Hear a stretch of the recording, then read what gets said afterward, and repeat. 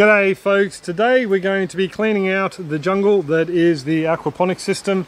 I haven't had fish in there for quite some time, so it's actually an organic hydroponic system, if you will.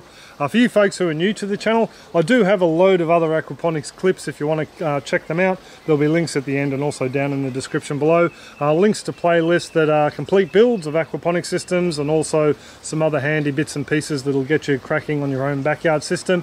And also some aquaponic 101 style clips in another playlist, so that should help you folks out if you want a bit of a binge watch of some aquaponic content. And if you like it, feel free to hit that subscribe button as well, and also the like button.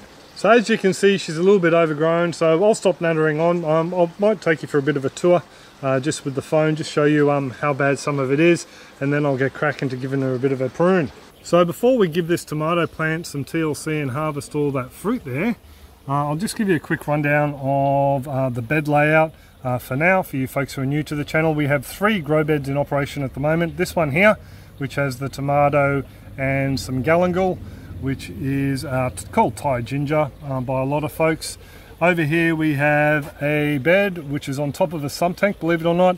It's got a few bits and pieces like Overgrown spinach, mushroom herb from New Guinea, and I believe there's still some Brazilian spinach alive over there somewhere. This bed here has some true cardamom, which is another spice they used a lot in Southeast Asian cooking, as well as a plant which I'm told is from Vietnam called Ho and Nok. That one there is looking a little bit nutrient deficient. There's some nice healthy leaf sections of it down here. This one here is a bit of a medicinal herb. We use it raw in salads and have tossed it in stir fries and that sort of thing. As you can see, the tomatoes ventured over here. Over the back here we have the Overgrown spinach growing over the top. It's not looking too happy at the moment, but then again it is winter and it does prefer nice hot weather. It is flowering at the moment, producing some very nice looking flowers. For anyone who's curious, these guys do not propagate from seed. That's the Overgrown spinach. It only grows from cuttings. So yeah, it's one of those plants you need to know someone who's got some to be able to grow it yourself. Now just over the back here is a 4th bed underneath all that mess of Overgrown spinach, and I believe there's even some warrigal greens growing in it. That bed is actually offline, so the warrigal greens is just growing from whatever rainwater's collected in there, and I'd say some of the Overgrown spinach has set down roots as well, but that bed is actually out of operation at the moment. And this is that first tomato and galangal bed from another angle, and as you can see, that one tomato plant has decided to venture out towards our filters and all the way out to a small root pouch garden bed over here. And just to show you folks, there are no fish in here at the moment. There's just some fine solids that keep moving through the system that are collected on the bottom. Normally you'd have fish in there and they'd knock those solids into suspension and they'd exit out through this solids lifting overflow down into the radial flow filter. And just down here is the fish emulsion I've been using to feed the system. I did have a very generous fellow Jeff send me some fish hydrolysate to use, so thank you very much, Jeff, and I might hit you up for some more soon. So now I suppose we should get into the pruning. So to begin with, I'm just going to be chopping off all these sections in front of this grow bed, and all this greenery is just going to end up being composted at the moment. So any fruit that I do come across though that has just started to turn, like this little section here, will be going into a bowl I have it set aside, and yeah, we'll ripen these guys up and we'll find a use for them. Whether we end up turning them into a bit of a chutney or a tomato powder, we'll just have to wait and see.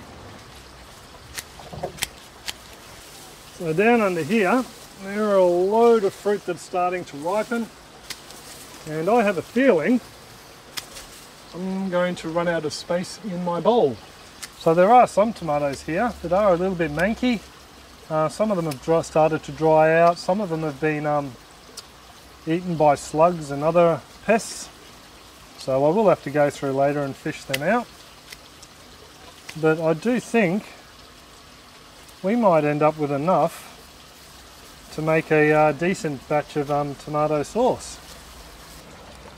So this old deer is nearly done. It looks like the majority of the really nice fruit is actually on this side of the plant.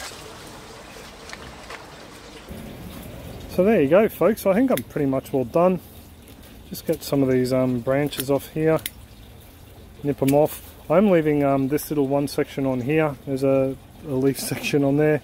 Whether she does anything and bounces back, I'm not too sure. I might end up taking the whole plant out yet, but I thought I'd just leave a little bit growing for now. And I can guarantee you, even though I'm going to pick as many of these little fellas out as I can, I'm going to have volunteers pop up in this bed or wherever the media from this bed ends up in the future. Same with this Brahmi, as you can see it's taken over the top of the bed, and I dare say wherever I use this clay in the future I'm going to have little Brahmi plants pop up. And there's my little beetroot that I missed ages ago that just kept on growing. Just to give you a bit of a look at her. A little bit gnarly down the bottom, been eaten by something, dare I say slugs. And she was just lost under all this mess of green and I couldn't find her. So not something I'll probably throw on the dinner table. Should be a little bit woody now I think. So she can be composted with the tomatoes. But yeah, I dare say we are going to be getting a load of volunteers. Just from all these dry tomato skins I'm seeing down here. So there we go folks, ended up with 3 of those bowls worth of tomatoes. And as you can see there are a couple of manky ones in there. If they're not too bad they'll end up in a sauce. And then we do have these really nice looking ones as well. These guys here will just be eaten fresh as salads, a couple of them, not all of them. A few folks who want to see a really awesome yellow currant harvest clip, I did one a couple of years back, you can check it out up there. It was just from a plant growing over the top of the old chook coop. We've got loads of fruit off that one, so suss that out if you're interested. So you wouldn't know it's winter by the look of this galangal. She's very, very green, absolutely loves the aquaponics. And I know she does so because she's got a new shoot there and a new shoot over the back. But you can probably make out the problem here. The root mass has grown so big under the clay, it's pushing the clay out of the bed. So I really do need to harvest that, but I don't think I'll worry about doing it today. It's getting a little bit late in the afternoon, so how about we have a bit of a poll? There'll be a poll up there in the corner and you can vote to whether yes, you want to see a galangal harvest clip, and I'll shoot it next week and upload it, or I might just include it in an update depending on what you guys decide. But for now, I think I'm pretty much all done with this bed. I might just leave the Brahmi alone for a little while, and I might focus on this hoe and knock and try and cut it back a little bit so at least I can see around the edge of the beds and also have a clear walkway down the back. So this hoe and knock, I really don't want to lose this plant, so I don't want to chop it back too hard, just enough to clear off a little bit of space so we can see what's going on with the grow beds themselves. You might be able to make out down in here my poor little thyme plant. I somehow think she's a little bit starved for sunlight. So she would have bit the dust ages ago. Just take back some of this as well, I think, some of this cardamom. Oh, I tell you what, this smells absolutely awesome. Just down here, we have a Brazilian spinach that looks like it may have ended up like the thyme if it was left there much longer. So I might just leave that one for now, see if it bounces back. Oh no, there's another section of it over here. Looks a bit healthier, so I might just nip this section off as well. So this hoe and knock is actually ripped out of the zip tie that was holding this 20% shade cloth in place. Oh, that shade cloth, by the way, we just use it to keep the leaves from the tree next door out of the system. So what I'm thinking of doing is I will take that center spike out and try and leave some of these younger bits and pieces down here, fresh new stems that are growing from the plant, and let them take over the job of her survival until things heat up, and then I'll take a couple of clones off this, and yeah, she'll have to come out of the bed during the redesign. So I better stop nattering on because it's starting to get a little bit late, and I'll chop down the side of here and we'll see how far we can get. I think it might actually be easier if I start from this side here. Just found this warrigal green mixed up in there as well.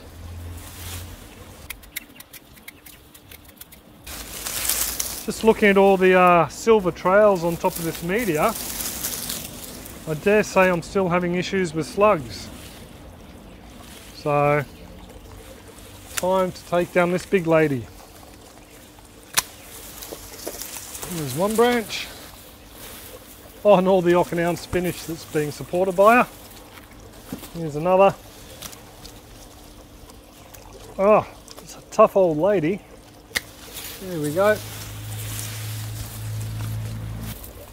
Just to show you how thick this Okinawan spinach was growing. It's just a mat. And this plant here is actually in the bed over the top of the sump tank. So, yes, definitely loves this climate and does really well. And this plant has provided us with many meals, and it will do again, because I mean, even though I'm cutting it back quite ferociously, she'll bounce back again in no time flat. Probably would be easier if I just had a brush cutter and could just cut halfway down the bed here. So there we go. Ah, locust. Oh, I missed him. Can't see where he went. Anyway. Oh wow, well, it looks like we've had some mushroom herb try to make it over here as well. Didn't quite do so well. Gotcha. Oh, and this here, growing through all of that, is a warrigal green plant that is surviving on whatever rainfall comes into this bed, because this bed is offline. So I might actually just pull her out. I've got all this leaf matter here. Probably wasn't a good idea to let this get as bad as it has, hey? This is going to be a pain to tidy up all this clay. So it's been a couple of days since I started the clean out. I've just been busy doing some more moving in and renovating in the house, but I thought I'd just bring you up to speed. We have some mushroom, herb and Okinawan spinach cuttings just in this jar of water. Hopefully they'll set roots fairly quickly and I can pop them in another project I've got on the cards. But for now I'm just keeping them down here on the aquaponics system, just shaded a little bit by this cardamom plant. I did start to clean out the other beds, get rid of all that mat of Okinawan spinach. The plant that has spawned all this growth is actually situated in the grow bed over the top of the sump tank, and as you can see from these sections to the left, it does like to send down roots very easily. This grow bed here had no water running through it. It was just whatever was collecting from the rainfall. As you can see down there, the bell siphon's been removed and the drain's just running straight to the ground down there. That's the actual drain pipe that runs into the sump tank. So very opportunistic plant, and will get away from you if it's given the right conditions. These bits here I could technically pull out and pop in another area in the yard, but I think I'll just stick with my cuttings from now. The mother plant, as you can see, she's quite a monster. So hopefully we'll see a couple of shoots come from this plant here, and I also noticed there is another rooted section down in that corner over there. So I'll definitely have some more greenery come along that I can strike to create new plants. So this bed here didn't really have a lot in it other than bits and pieces from here and some older sections of the mushroom herb which I've chopped out. This plant here, a little bit leggy, but then again she's not getting a lot of sunlight. And there's the Brazilian spinach. It appears to be going okay, so I got loads of propagation material for that. The one big surprise has been this cardamom. She's done so well that she's burst out of the pot and has a few little shoots up the side there and a larger section there. So obviously she needs to come out of here because we need to pull the whole system down for the rebuild. So I'm probably going to propagate quite a few smaller plants from those root sections. So I'll just give you one more tour of what she looks like, folks. As you can see, a lot tidier around this side now. And down around here, the same. And I have a lot better access to get into the sump tank for filling it up and just seeing how things are going. And also too, I was using a lot of water over the last couple of weeks, and I was concerned that I may have leaks in the system. But as it turns out, no leaks. So what I think has happened is basically with the warmer temperature, now we're coming towards the end of winter, the plants were just using a lot more, and I was noticing a lot more newer growth on the Okinawan spinach, particularly over the back there. So as for when I'll have this as an operational aquaponic system and not just an organic hydroponic jungle, we've probably got until the about November the end of spring until the jade perch fingerlings become available. So I've got a fair bit of time to knock off what I need to with the house renovations and then hook into the redesign here with the aquaponics. So you'll all be kept up to date on what's happening with that. I would really like to thank you all for sticking by the channel and coming along and leaving your comments and thumbing it up. If there's something useful that you watch on the channel, it'd be fantastic if you could share it with your family and friends. It helps me out with a couple more views. Every 1,000 views I get another couple of cents. And of course, I got to thank those marvelous folks over on the YouTube membership program, also Subscribestar, and those that are donating by PayPal.